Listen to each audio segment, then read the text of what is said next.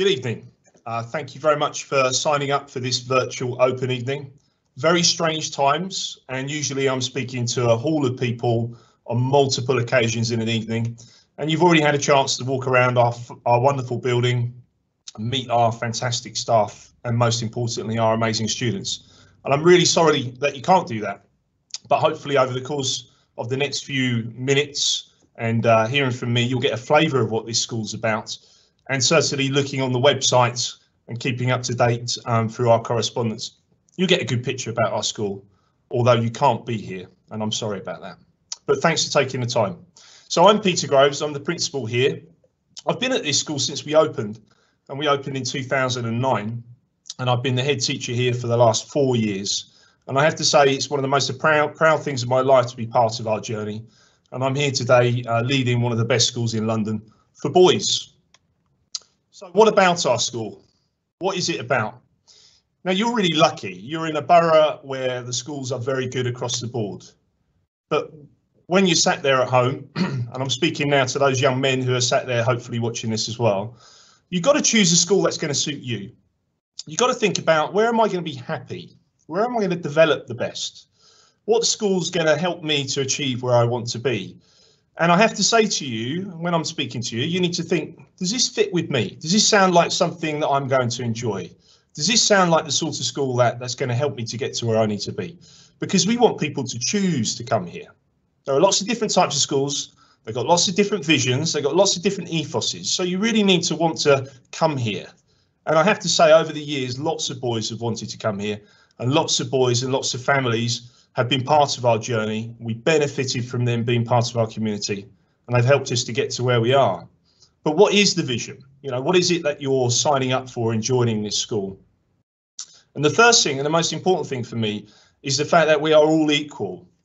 Every single person who comes to this school has got their own talents. Every single person here has got their right to achieve, their right to be happy, their right to flourish and excel. There's a talent in everyone, and it needs to be found, it needs to be celebrated, it needs to be harnessed. But we're equal, and we'll treat everybody with respect, dignity. We'll learn about different cultures, we'll learn about different beliefs, but we accept equality. And we don't set our limits low, we don't set our targets low. There's no reason why one of the boys who sat at home here can't be the next Prime Minister, or a future Prime Minister. Probably not the next one, because they're only 11 years old. Why can't they be a Steve Jobs of the future, inventing something that no one really had before? And these are the ambitions that we want for our boys. We want our boys to pioneer, to excel, to flourish, and therefore we don't set a limit to their potential. And everything we do is about exceeding and pushing to be the best that we can possibly be. We realise that you can't do that alone. You know, parenting, and being a parent myself, I know this. It's hard, and you can't get there on your own. You need to work in tandem. You need to be a team. And as a school, we reach out to our parents and we support our parents. Sometimes we don't always agree, but we work together for the very best of what we're all here for. And ultimately, that's for every young man to succeed and be happy.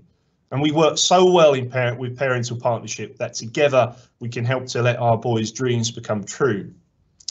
And then the final thing is the fact that we're all human and we all make mistakes.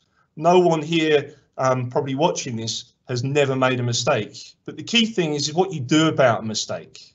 And the key thing is not being afraid to make a mistake. You learn more from falling off a bike than you do from keeping stabilizers on. And everything we do at this school is about reflecting on our actions, reflecting on our learning to make sure that we can improve. If you make the same mistake too many times, then that's not quite right, but certainly it's reflection. So a clear vision there of equality, of everyone being equal, of all achieving their potential and being allowed to flourish to achieve their potential, of a group of people working in a community with a shared goal and people who aren't afraid to risk, to make mistakes and learn from them, and therefore to benefit from them. And that comes down to what we're saying your young men are going to get. That's what it's saying, what you're going to have, boys, when you finish with us.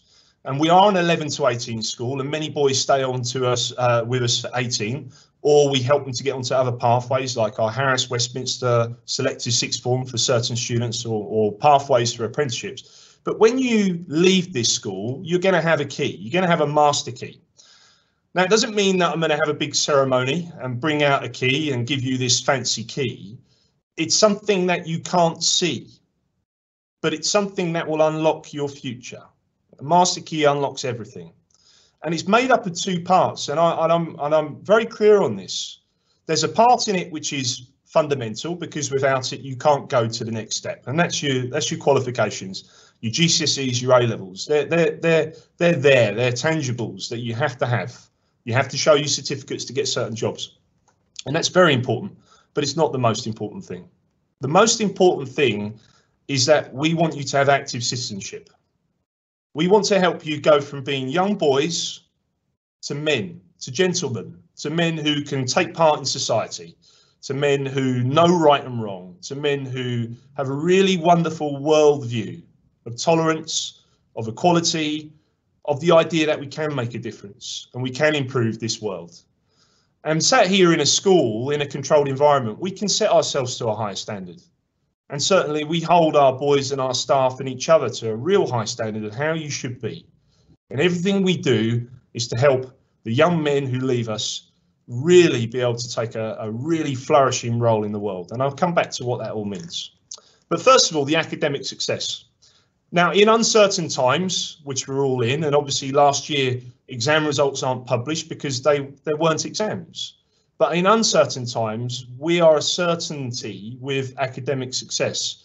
And I can say that to you because we've always achieved exceptionally well. We've achieved very, very well compared to national and local levels. We're consistently in the top 5% of schools for progress. We've been regularly recognised by external bodies such as the Mayor for London with the Schools for Success scheme. And regardless of where your son sits in terms of his ability, when he joins us at the school, be it a high flyer who's flourishing, be it a student who needs a bit more help, be it a student who might well have English as an additional language, all categories of students that the government recognise far, far achieve the national. And there's a couple of graphs which really show this. These are two graphs. They're showing you what we've achieved in GCSEs for the last 3 years on the Progress 8 and Attainment 8 measures. And you can see there in orange that we are achieving way, way above national, where regularly national's around about 0. Incidentally, that's national for all schools. If you did national for boys, you'd see that boys regularly are minus 0.2. People don't talk about it, but boys nationally hugely, hugely underachieve. Not here. But you can see there, we're way above national on the progress scores of 0.7, 0.8, 0.75, but also far, far above those outstanding local schools that are nearby, where they're doing very, very well at 0.3, 0.25, but not near where we are for progress. And progress is key. Progress is saying, how much do the students develop by being in your school? How much do you help them to increase their potential by being in your school?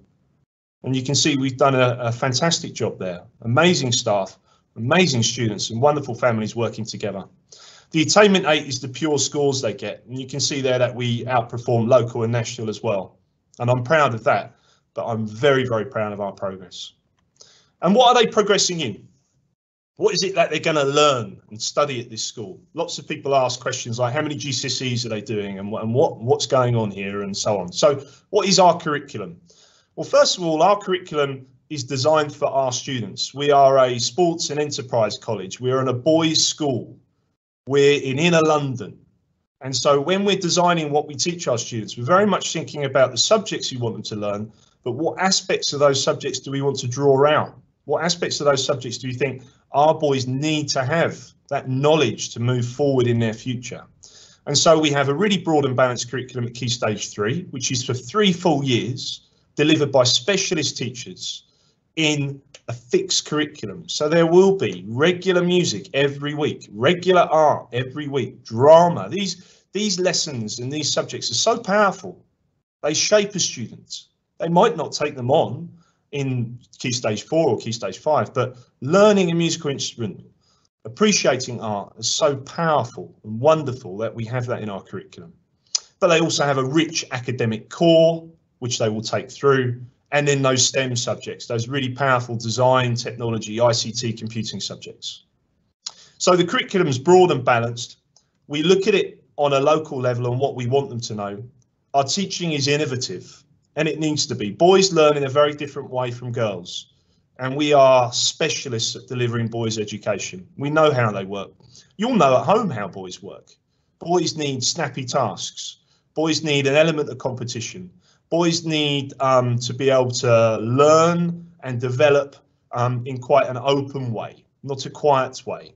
And what I mean by that is lots of conversations, lots of quick tasks where you get quick feedback. And boys will struggle unless they've got these clear parameters in place. And we've got that fixed in our curriculum, hence the outcomes that we're coming out with. EBAC is at our heart, and I'm telling you this now, if you come to this school, 90% of the students here will do what we call the EBAC, and this goes through to Key Stage 4, which is a really strong academic foundation. They will do English, literature, and English maths. They'll do maths.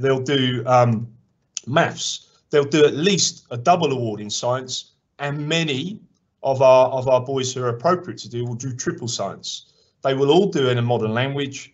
Humanities is key, a geography or a history. And because we're an enterprise and sports college, they all do sports as our core curriculum. And then they have the two further options to take, and we want those in the creative arts subjects, so drama and music and art, and also vocational subjects such as business and travel and tourism. And then obviously they could potentially do a further humanities, a second humanities.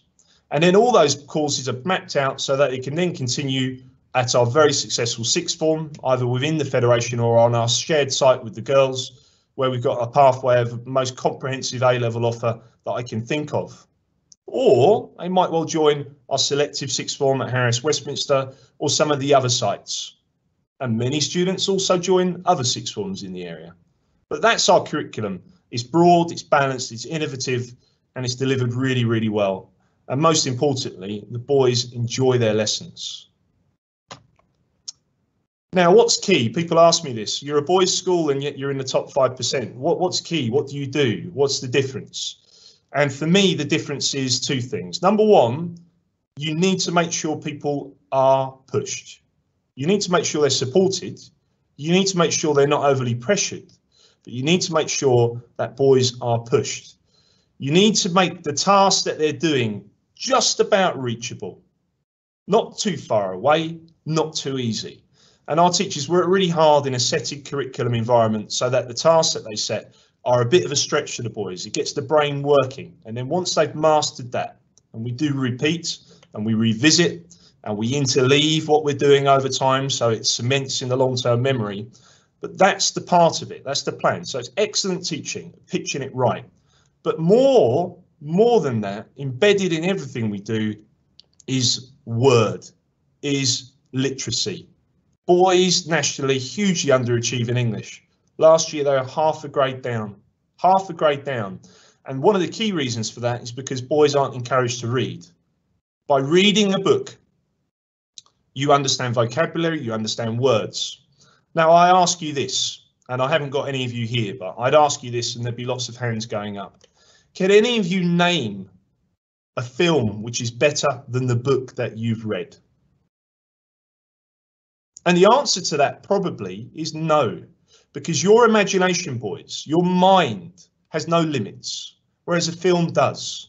And reading is something that we need to get the boys to do, foster a habit for it, foster a talent for it, foster a love for it, because the more words you're exposed to in the different contexts that comes up really expands your horizons, and it means you can access the other subjects to a high level.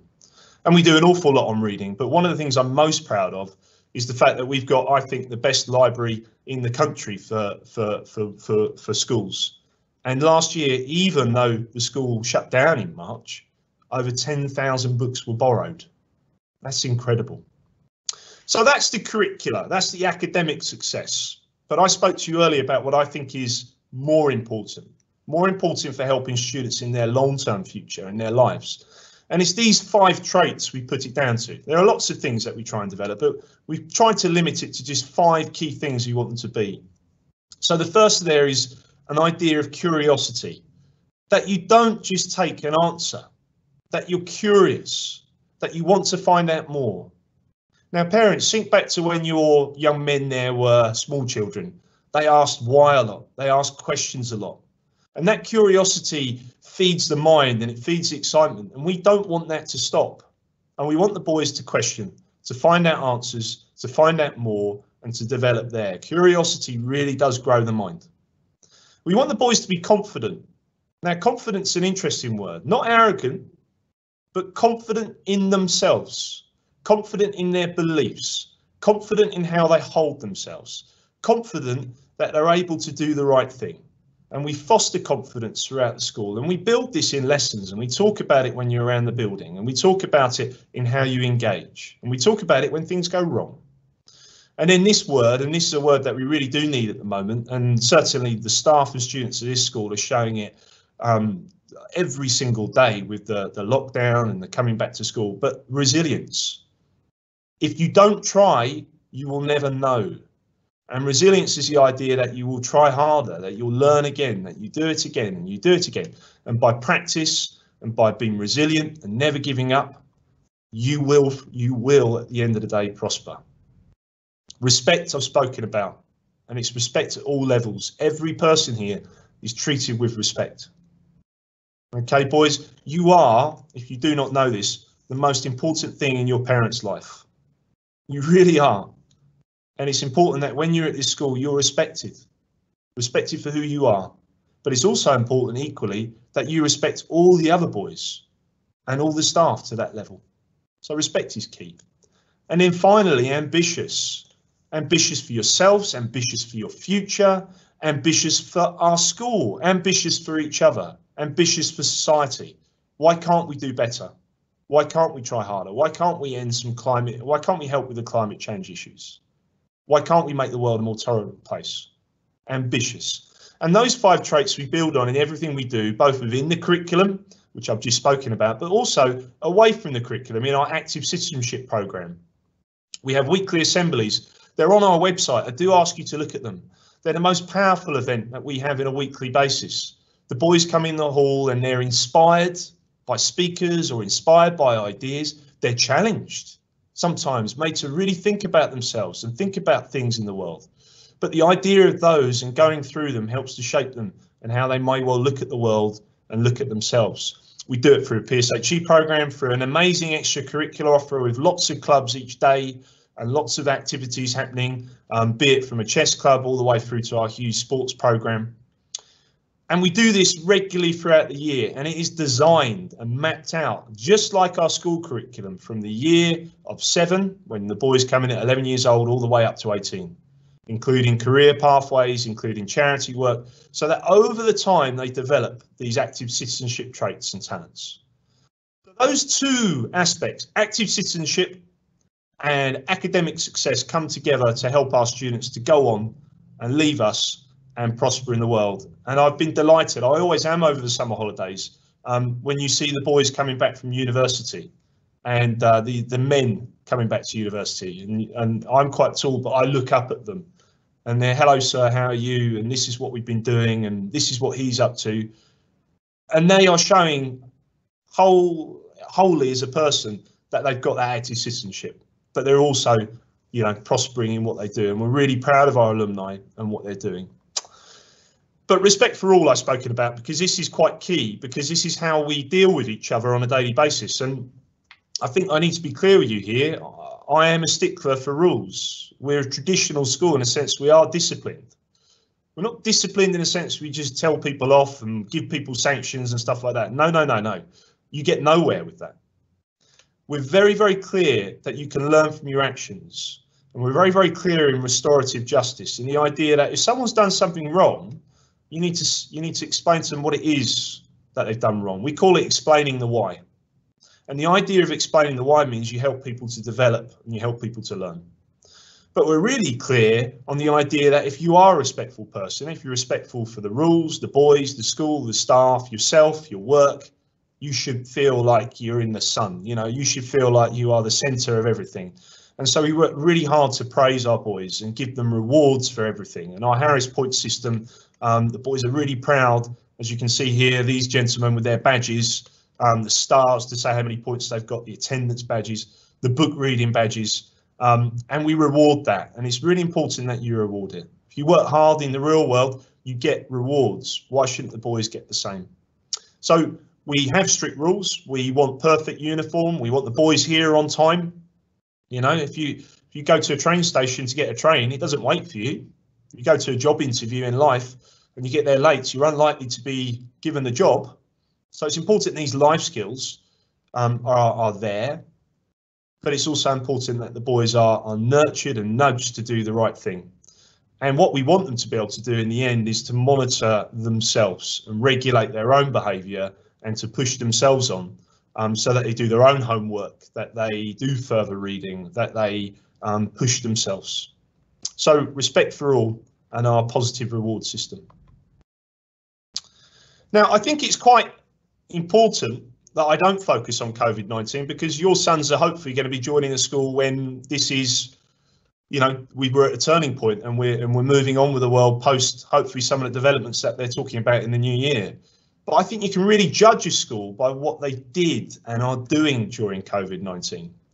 And I have to say I'm immensely proud of the community.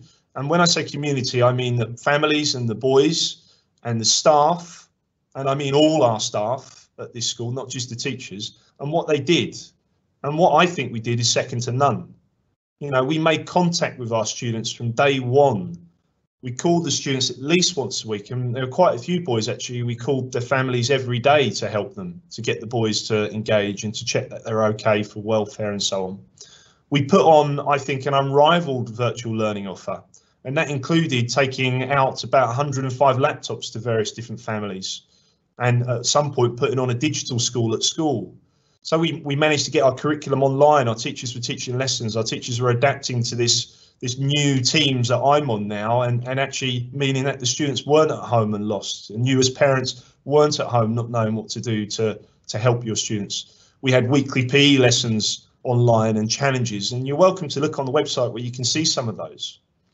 We also realised that you still need to push, and you still can have rewards, and you can still get boys to challenge themselves to do new things, both in the world of Hegarty Maths, which is one of our online tasks, or art competitions, and then positively reward. So we didn't just say the school's closed and here's a book to read. We really carried on with the school. We did virtual assemblies, and I was really proud of all that.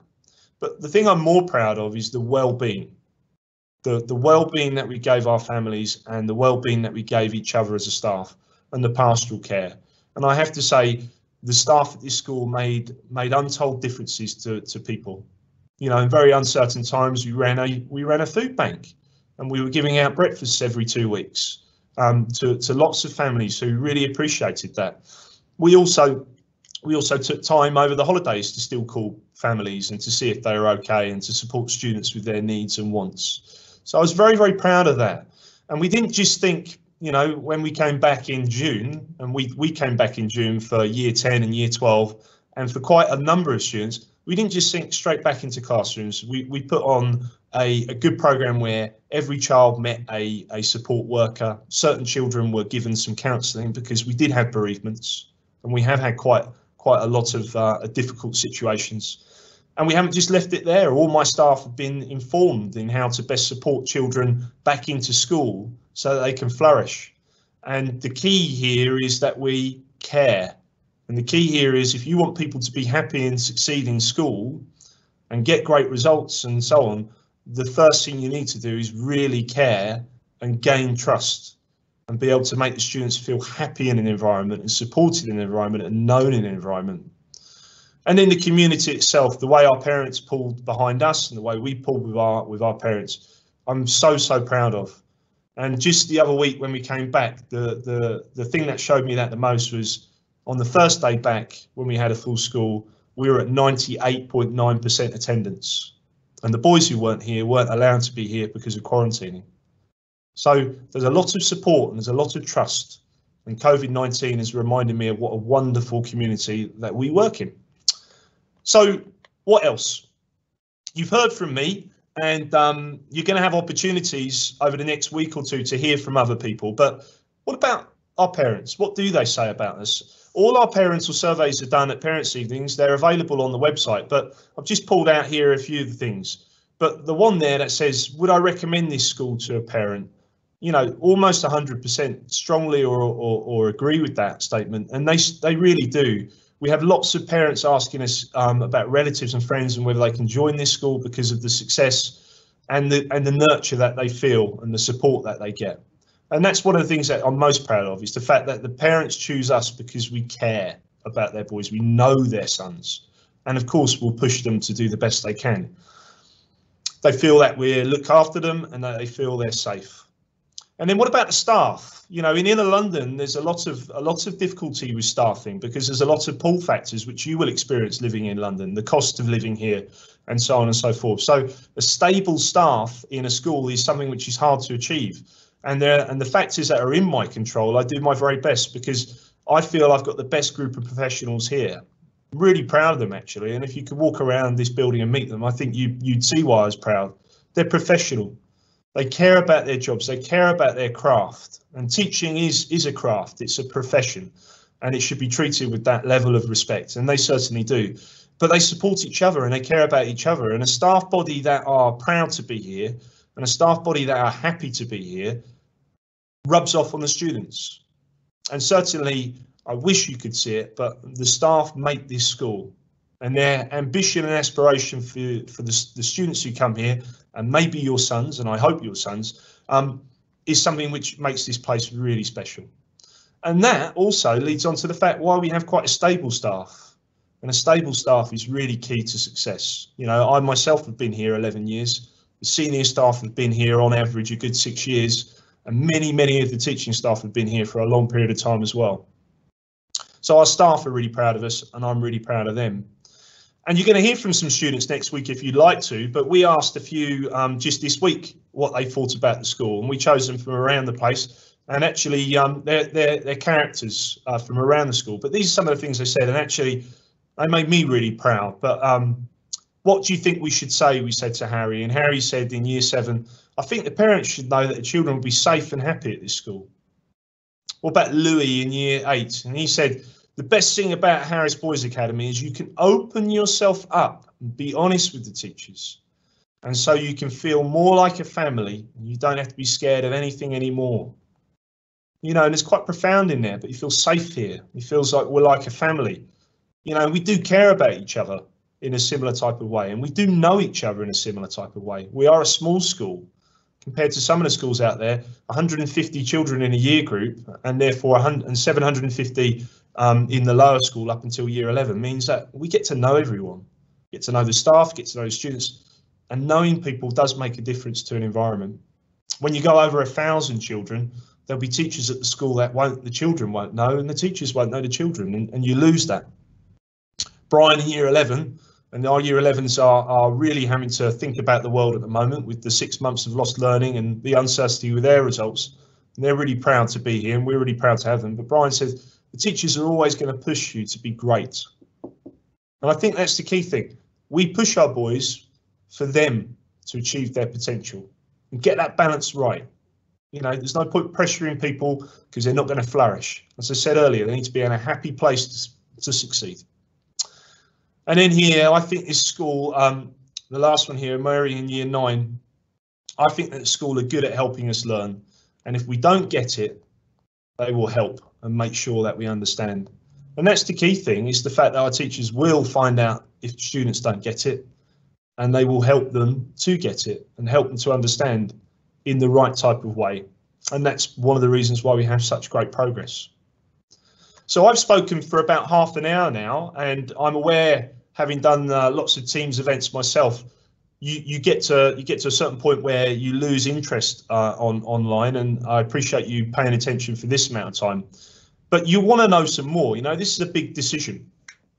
I'm a parent myself, and I know that the boys at home are the most precious thing in your lives, and you want them to do the very best in their lives, and therefore the school that you choose is so important for that. So I encourage you, please, to go online. You can't see the academy. It's a beautiful building. It's 10 years old, but it looks as good as new. And follow our virtual tour, and you'll get a picture of what the building's like and what happens there. It won't show you our world-class PE facilities. We share those with King's College London, and that's just over the hill in Honor Oak, and we go over there on buses, and the boys get an amazing PE offer, and they love the university standard grounds that we have. You'll also be able to sign up if you like, because I know many of you might want to find out a bit more. You know, what about the Senko? There'll be people out there who've got questions you want to ask about that. Well, next week you're encouraged to go to a more discussion forum where you'll be able to speak and see and ask questions and meet the Senko. You're also going to be able to meet some of the students. We're going to try and get you a selection of students who will hopefully tell you about our school and be honest with you. And we'll tell them that. We want them to be honest about what the school's about. And you'll also have a chance to meet some of the pastoral team, and they'll be able to talk to you about some of the wonderful work that they do. The website is full of information. It will show you the information about the over 2,000 trips we did on average each year. And obviously that was cut short last year, but about that many, because we want the boys to have their horizons broadened. And sometimes you need to go outside of the classroom. It will show you about some of the wonderful work the students are doing. It will talk to you about some of the amazing areas of the school. But do have a look at the website, because I think you can tell a lot about the school from what they do regularly. You know, and our website is regularly updated. And if you've got any further questions, you're welcome to put them in the chat here. And I think some of you already have, and I'll be staying online to answer them. But you're also welcome to email us at Harris as at the website there, which is info@harris-boys.org.uk. So the final reminder is, as I'm sure you're well aware, is the online submission date is Saturday the 31st of October, not August, October. And on there you need to choose your preferences of schools. Because of the COVID-19, we are not doing our banding testing. Normally we have a process of banding testing, which ensures we have a comprehensive intake. This year we don't have that. So there are no tests. This year it is a case of you would choose us, and you'd need to choose us as a very high rank to be able to come here. So if you do want to come here, please make sure you do that. And then that will be the submission that goes through. So finally, I thank you for taking the time to listen to me speak. I'm immensely proud of this school. I'm immensely proud of the people who come here.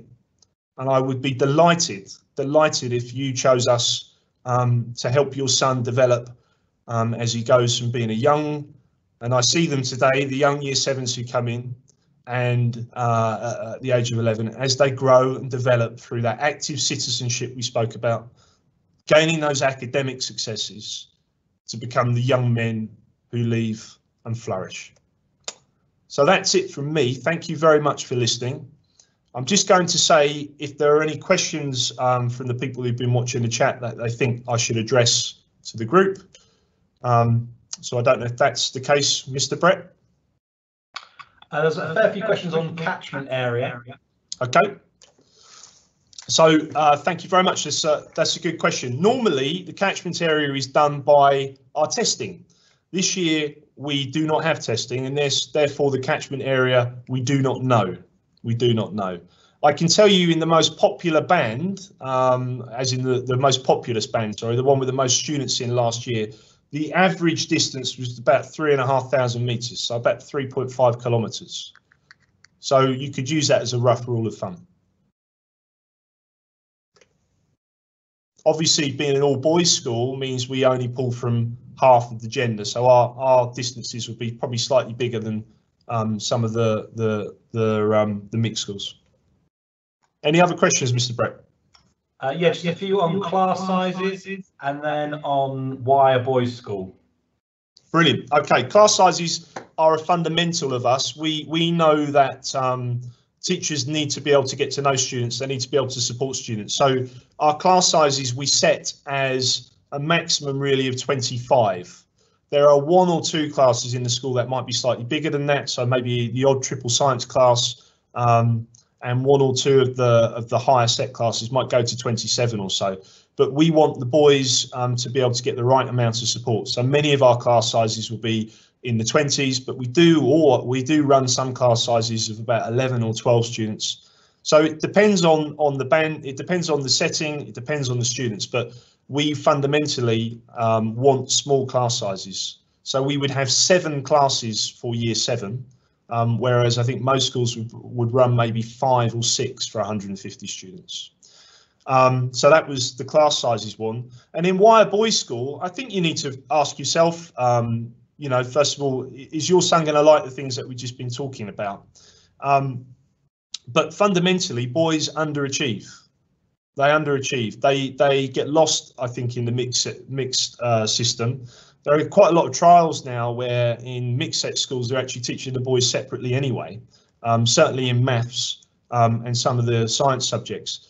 But we here are very clear on this idea that in a boys' environment, you need to ensure that the boys go out with very, very clear ideas of equality, and you really need to challenge gender and promote feminism and so on. And we work really, really hard on that. But a boys' school has a boys' curriculum which fits boys and how boys learn.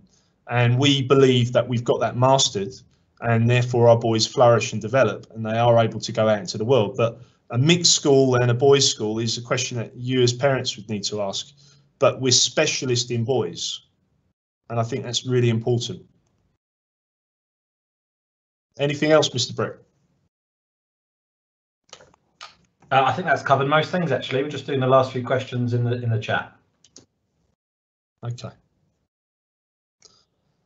Well, thank you very much, everyone. I'll still stay here, but you're very welcome to leave, and we hope we see you at some of the other follow-up events and hopefully work with you as parents.